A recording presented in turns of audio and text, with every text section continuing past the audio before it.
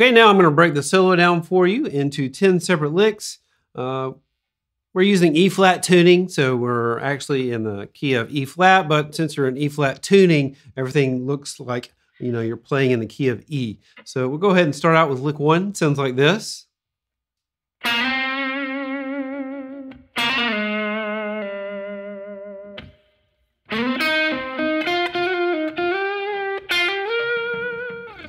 Okay, so that's what we're doing with lick number 1.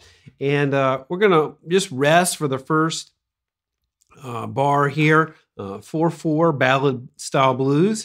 And then on the second bar, we're going to wait and come in on the right after the first beat, come in on the upbeat, the 1 and. So what we're going to do is slide from the 4 to the 6th fret here on the G string. Let that hang, and then on the 4th beat, we're going to play this little lick here. Hammer on and pull off 4, 6, 4, and slide back to the 2nd fret and then to the 1st fret. So that's the first little phrase that we're working with. And in my mind, what I'm thinking is this is our B.B. King position in E. So I'm sliding into that 6th fret right here. It's a major style sound for this little portion. So sliding into the 6th fret, then I got that 4th fret straight from that B.B. King position. Now we got that little phrase. And what I like to do and how I like to think about it is I like to learn just the basic straight up major scale. You need to know that everywhere. So this little pattern right here. So I use that pattern, not really a whole lot for just playing licks and stuff, but I'm familiar with it all across the fretboard. You just have to know your root and then know that pattern, 2/4, 1, 2, 4, 1, 3, 4. So I combine that with like the major pentatonic scale and then the B.B. King thing right here.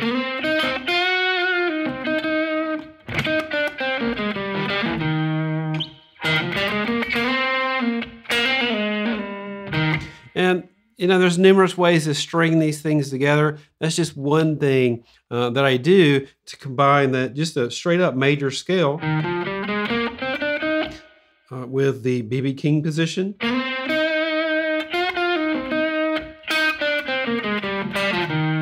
And then our just straight up major pentatonic scales. And there's all kind of other ways I think about major scale, and you can learn more about that in Blues Guitar Method 1.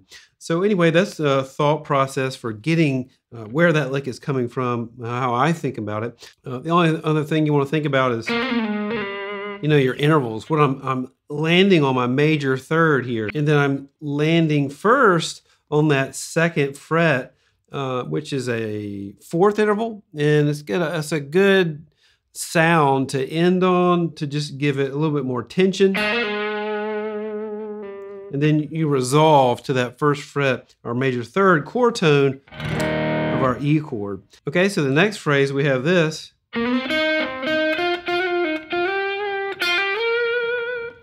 And so that's putting us right back into our B.B. King position. All that straight from B.B. King thing. And then I have this hammer on slide pull off. I'm actually adding the minor 3rd here, which is our 8th fret on the B string. Sounds great. Just a little blues sound to our ballad piece here. Then I'm sliding in from 7 to 9. And doing that little phrase, you hear Hendrix doing and stuff like that waterfall tune. This kind of ballad piece has a few elements taken from his waterfall piece off Are You Experienced? So this is a common thing you hear him do with major style licks. So we're just sliding in from 7 to 9. That's our major 3rd. Crucial to know your major 3rd all over the place. Talk about this in Blues Guitar Method 1 and 2.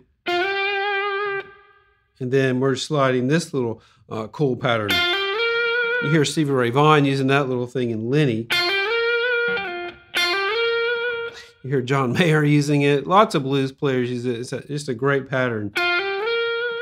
So this is stepping us into this major pentatonic pattern right here, 12-9. You know, just like your minor pentatonic first position, everyone knows. So you move it back 3 frets. And so that's how you can piece together. That whole lick is just piecing together lots of different elements from different, you know, major scale, B.B. King position, and then our first position pentatonic move back 3 frets. So from just those 3 little things, you know, you got.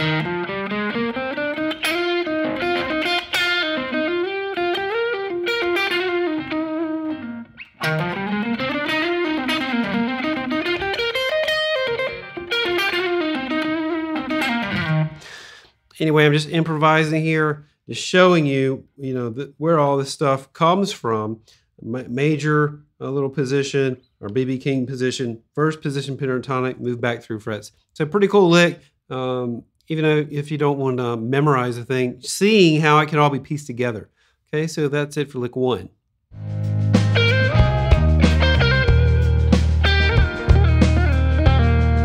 Okay, lick 2 sounds like this.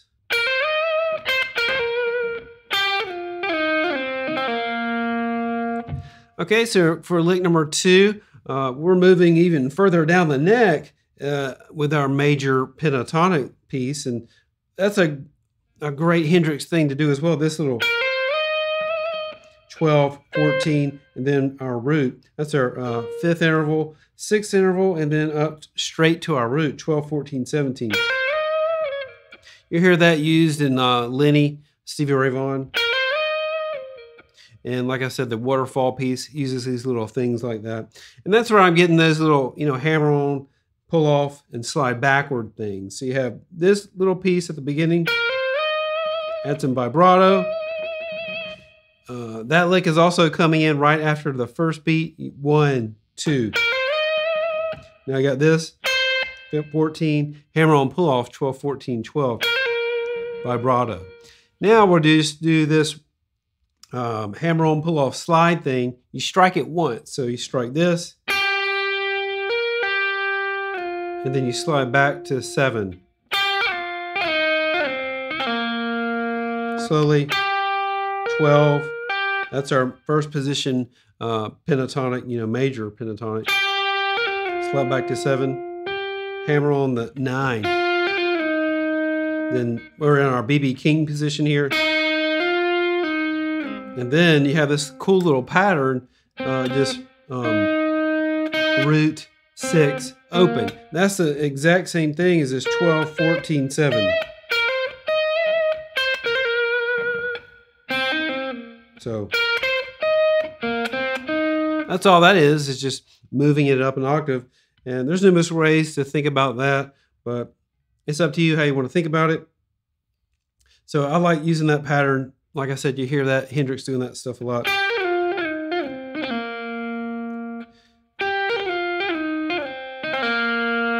And I'm muting that high E string with my 3rd finger, so I don't want everything ringing out. I only want this, and then I'm muting the G string and all the strings above it with my palm.